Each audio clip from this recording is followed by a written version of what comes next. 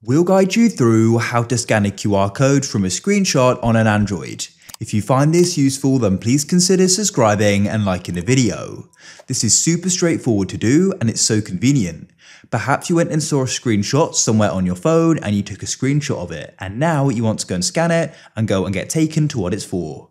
This is what I'm trying to do. So as you can see in my gallery, I've got a screenshot here. So to go and scan it, we need to go and get an app. It may already be on your phone, and the app is literally just Google. Go and get it from the Play Store if you haven't already got it and open it up. Then all you need to do is go to the right of the search bar and you'll see a camera button. This is Google Lens. Go and click on it. And you can then go and find the screenshot or the photo. As you can see, I've got it here, but it also may be in images. Go and click on it and it will scan it.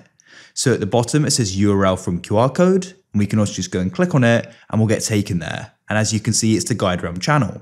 If you found this useful, then leave a like.